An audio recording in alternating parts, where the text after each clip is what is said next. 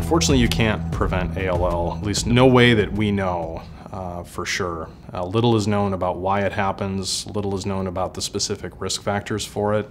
So because we don't really have a good understanding of that, it's hard to counsel people on taking specific steps to try to avoid getting it or to prevent getting it. Unfortunately, it usually just kind of happens, and we can never really figure out, looking back, why it maybe happened to that person and not someone else. There's really no specific symptom for ALL. I would say the most common symptoms that people experience are things like fatigue. They may notice some bruising.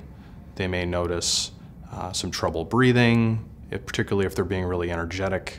Things like fevers and night sweats are often described. Because the cancer is growing primarily in the bone marrow, sometimes people will describe some generalized aches in their bones from all of that growth in the bones.